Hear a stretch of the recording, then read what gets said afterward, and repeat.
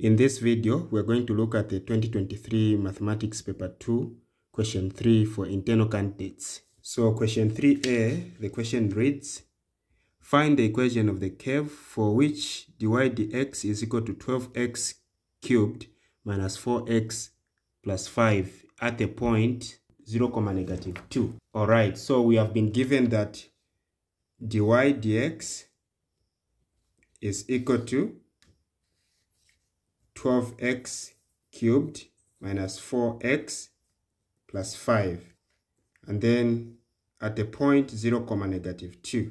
All right, since we have been given dy dx, it means that what we have been given here is the derivative of the original equation that we are told to find. So since we've been given the derivative, it means that for us to find the original equation, which is the equation of the curve, we are supposed to integrate this so that we find what y is.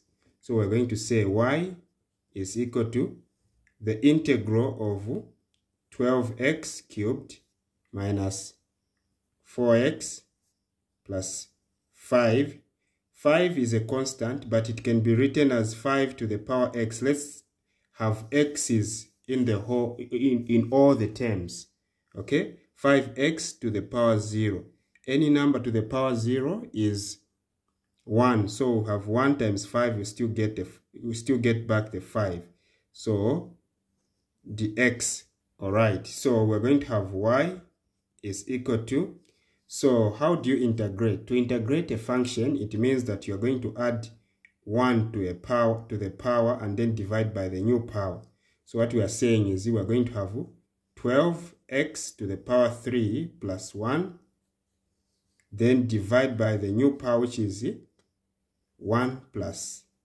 3 plus 1, then minus 4x to the power, we have to the power 1 here, so we'll add another 1 there, then over 1 plus 1, then plus 5x to the power 0 plus 1, then over 0 plus 1, then plus the constant c. So what is needed now is just to simplify this. So we're going to have y is equal to 12x to the power 3 plus 1 is 4, then over the new power, which is 4, minus 4x, 1 plus 1 is 2, then over the new power, which is 2, plus 5x, 0 plus 1 is to the power 1. Anything raised to the power 1 will just be itself. So we'll have just x here over the new power, which is 1, then plus c.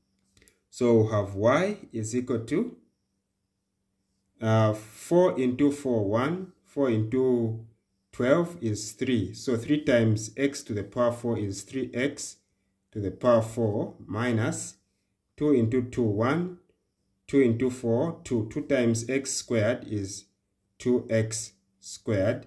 Then plus 5x divided by 1 is just 5x, then plus c. So c is the constant, okay? So this is the equation that we are told to find, but at the moment we don't know what the value of c is, okay? We don't know what the value of c is, but remember they have said this curve is passing through the point 0, -2. So meaning, since it's passing at the point 0, -2, so this is the x coordinate and this is the y coordinate. So what we're going to do, we're going to replace in this equation where there's x, we're going to replace the 0 since the x coordinate is 0. Then where there's y in this equation, we are going to replace -2 so that we find the value of c. Okay, so we're going to have y is -2, so -2 is equal to 3. X is 0, so 0 to the power 4 minus 2, then 0 squared plus 5 times x is 0, then plus c. So we're going to have -2 is equal to 0 to the power 4 is 0. 0 times 3 is 0. Minus this also will become a 0. Even this one will become a 0. So we have negative 2 is equal to C, which means that C is equal to negative 2. So since C is negative 2, it means that where there is C in this equation here, we're going to replace a negative 2 there. Okay? So it means we have found the equation of the curve. Okay? So what we are saying is we are going to have y is equal to 3x to the power 4 minus 2x squared plus 5x. Then this is negative 2. So C is negative 2. So we are going to say minus 2. So this is the equation of the curve that they wanted. If you are with me up to this point, it means you are enjoying what I'm doing. Please subscribe, comment, hit the like button, and share. Alright, B says the nth term of a geometric progression is given by this. Find the first 3 terms. Alright, so what we have been given is the nth term of a geometric progression of a GP. So this is B1. Okay, so what we've been given is the nth term of a GP. So we are looking at the GP, the geometric progression. Alright, so which means that we are going to have AN, this is the nth term, being given as 180, then 1 over 2 to the power n. So this is the nth term that we've been given. So we're going to use this to find the first 3 terms. Okay? So when they say first means 1. So meaning the first term n is 1. For the second term, second means 2, so meaning n is 2. For the third term, it means n is 3. So what we're going to be doing now is we're going to be replacing, where there's n here everywhere, we're going to be putting 1 for the first term. And then the same with the second and third term. Alright, so what we're going to say, for us to find the first term, so we're going to say A1, which means the first term, is equal to this, okay? So since the nth term have already been given, so we have 180, then 1 over 2 to the power, n is 1 for the first term. The same number that you've written here will be here, 1 to the power 1. Which means we are going to have 180 times 1 over 2. Any number to the power 1 is just the same. So we are having 180 divided by 2, which gives 90 as the first term. So the first term is 90. Then the second term, A2, will be 180 using the same formula. Then n in this case is a 2. So we have 1 over 2 to the power. N in this case is a 2, so to the power 2 is equal to 180. 1 squared is 1. Then 2 squared is 4. So we are having 180 divided by 4. And this gives 45. Then the third term is, we're also going to use the same formula, 1 over 2. Where there's n now, we're going to replace a 3 for the third term. Okay, we'll replace a 3, so we'll have a 3 there. So we'll have 180.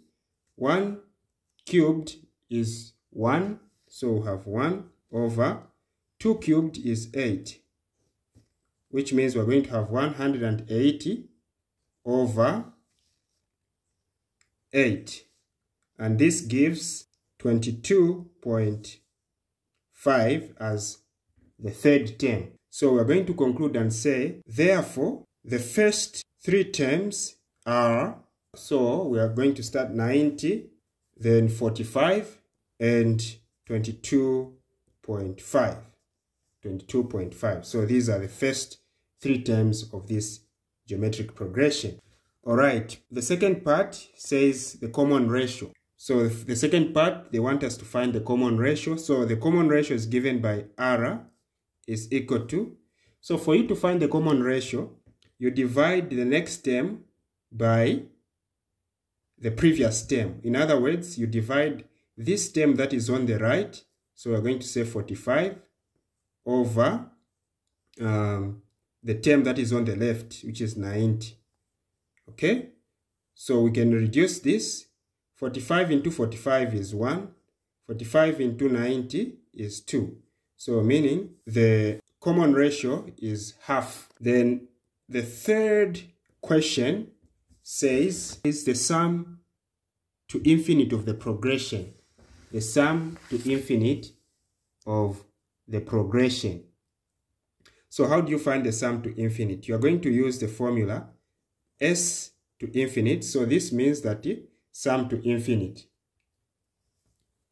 is equal to A1, which is the first term, divided by 1 minus R. And this formula is valid when R is less than 1.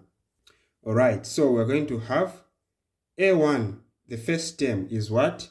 We found that the first term is 90. So we're going to put 90 here, divide by 1 minus R. R, we are just from finding that R is half. So we're going to say 1 minus half. So what is needed now is just for us to simplify this. So we're going to have 90 over 1 minus half is half. Okay? So remember, these are now fractions. You are dividing fractions. This is same as 90 divided by 1 over 2. 90 is a rational number and it can be written as a fraction like this over 1. So we are going to use the rules for dividing fractions for us to work out this. So the rules for dividing fractions are keep, change, and flip.